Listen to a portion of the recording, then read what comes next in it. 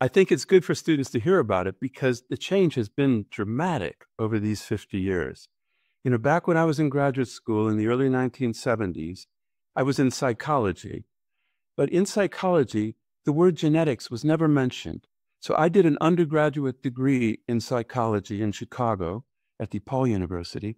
And I don't think I ever read or heard the word genetics.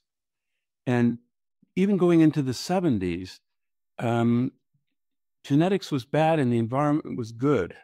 You know, we were still sort of recovering from Nazi Germany and eugenics, so that genetics had a very bad name. And um, it was actually dangerous to talk about genetics. So I was in the only behavioral genetics program in the world. It just happened to be at the University of Texas at Austin. And it was just chance that I went there and took that course.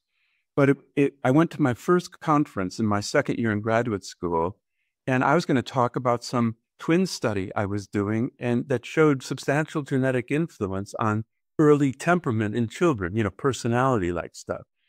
And the plenary address, you know, the major address, keynote address was by this guy, Leon Kamen.